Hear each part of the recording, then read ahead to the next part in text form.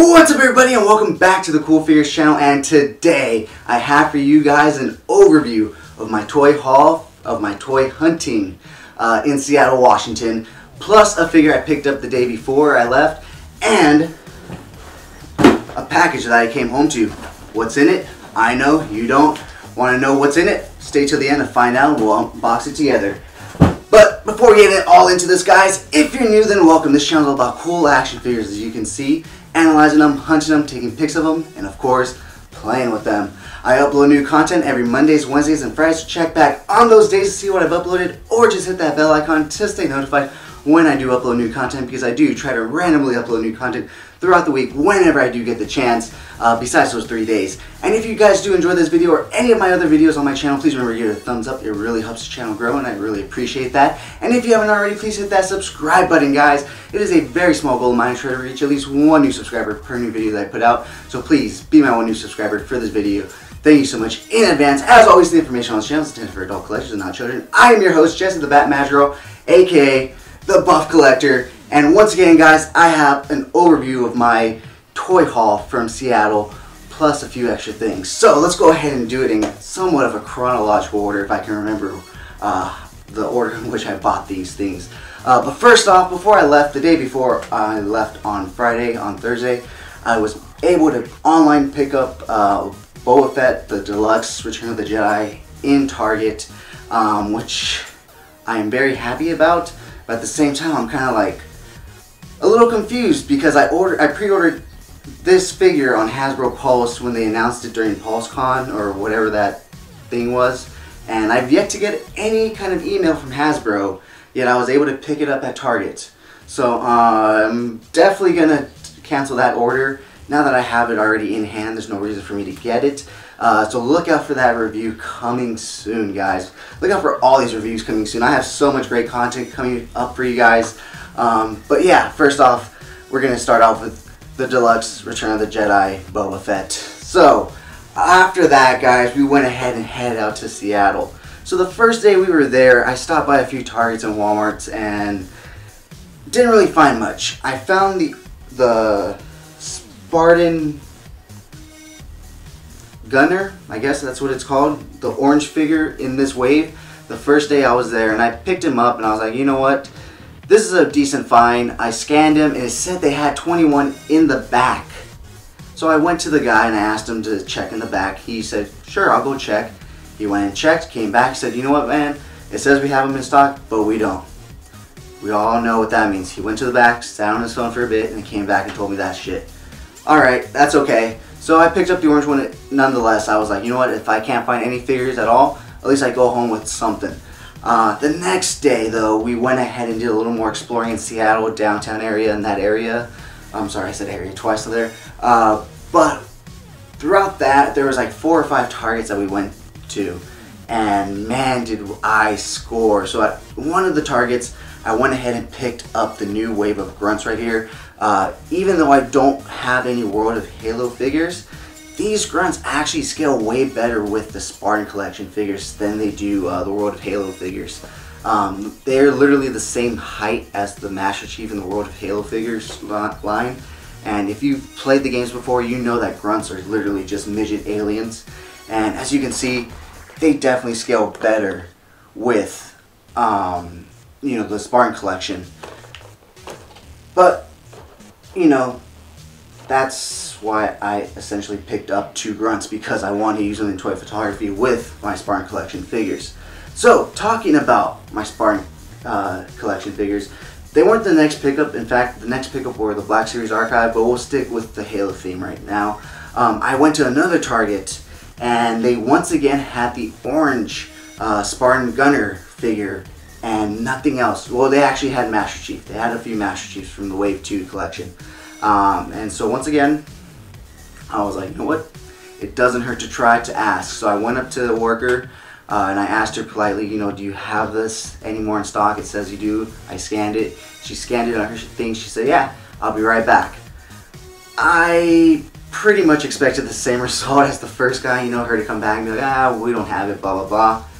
No. She came back with an armful of them and just was like, here, you can just pick out which one you want. I brought them all out. I was like, thank you so much. And actually there was one more that I really wanted, which was the I think it's just Emily 8239, and she had helped me out so much I didn't want to bug her again to go to the back, because I was really happy with the one she did bring out. And so I went ahead and returned the Spartan Gunner, because I wasn't really big on the figure. I really just wanted to bring something home, and I definitely brought something home. So I went ahead and returned it, and I went ahead and picked up the Spartan Mark 5B version with the energy sword and distributor, and a Wave 2 Master Chief, because I did watch a review to compare the Wave 1 versus Wave 2, and there was enough difference and change in the figure for me to want it to buy it again. Not aesthetically, but like with the joints and whatnot, and which I will go more in depth in the review for this figure, which I will also show a comparison to the Wave 1 version of Master Chief. And I also picked up the Jerome Spartan figure right here. So all in all, I'm very happy with that pickup alone. But then I went ahead and walked on over to the multiverse section of that same Target, and I saw this guy. He looked really familiar, and I was like, hey, that looks familiar. And then it hit me, oh, that's the new Todd McFarlane Batman that's being released, not the the alternate non-gold version. And so I instantly grabbed him and picked him up, and obviously bought him. And last but not least, as I said, we stopped by downtown Seattle, and in the heart of downtown Seattle, right by Pikes Peak, which is their oceanfront pier type thing, there was a Target, and that Target had the new Archives, Black Series Archive figures, so I was super excited about that. I was super happy. But yeah, guys, all in all, this is what I picked up, and I am super excited to show you guys. I cannot wait to do reviews on all these figures. You do not know how much it's been killing me not to open these things all day. But with that being said, and without further ado, oh, I did also pick up another one of these surprise things, because Target was having a deal. If you spend $100 on toys, you get, I think it was $25 off. I was $4 short, and so thankfully they had these in stock, and I was able to pick them up. And I didn't really get anything new besides the baggies, which is really cool. And I also recently hit 600 followers on Instagram, so thank you so much if you follow me on Instagram. If you don't, follow me on Instagram at CoolFigures. I really would appreciate it, and you get to see the full images from my review videos, because sometimes they get a little cut off because of the time of transition and whatnot. But you can see the full images that I post up on Instagram, and I'm planning on using some of these bags for my 600 follower special celebration toy pick soon that I'll be making. But once again, nothing new really. I got the snake again, the markers, this little monkey thing, and also the water balloons. But as if you haven't seen my review of these little things, go ahead and check them out. I will try and remember to link it up above. But with that being said, let's go ahead and open up this Amazon box. So recently, as you've noticed on my channel, I've gotten the new Mezco Batman figures, and what I've really been wanting to do with them, and my street scene diorama from NECA, is build a Batcave for them within one of them, because I have two for toy photography. One of them has a gym and an armory. One of them's just empty, so I'm thinking maybe a Bat Cave would be perfect for there.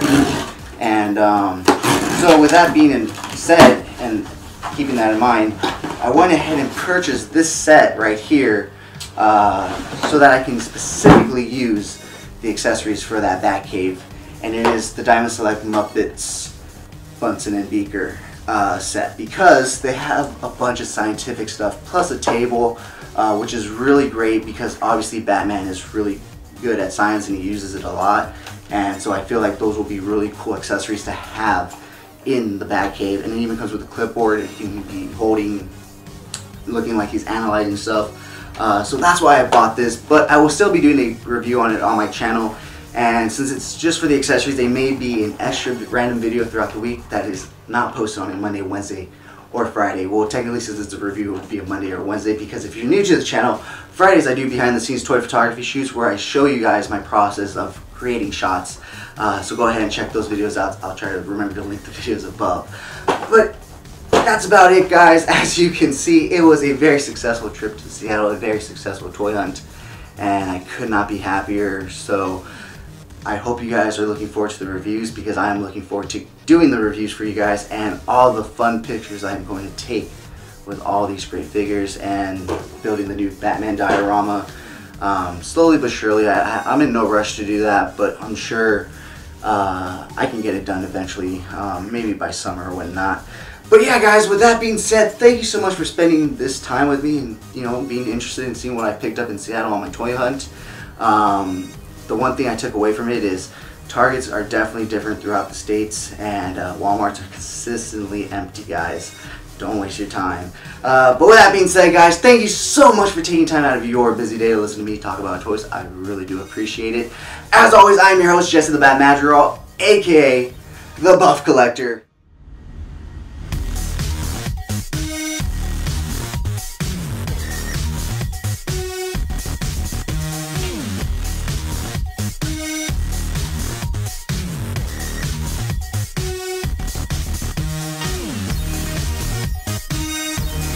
Alright guys, so here we are with all the figures out of their boxes, except for Master Chief. I'm still on the fence about him. I'm probably going to keep him, but I'm keeping him in the box for now. I'll probably open him in a day or two. But regardless, guys, this is the most amount of figures I have opened in a long time. I think the last time I opened this many action figures was probably Christmas when I was a kid. So yeah, this feels like, you know, really good. Opening every single one of these figures right now just gave me a bunch of endorphins and whatnot. I absolutely love toy collecting. I absolutely love opening these figures and being able to pose them and put them up and, you know, take pics of them. And so I'm super excited to bring you guys the reviews coming up soon. I hope you guys are going to stay tuned and are looking forward to them as well. And as with that, I'm going to leave you with this preview of what's to come on the Cool Figures channel, and I'll talk to you guys in the next video.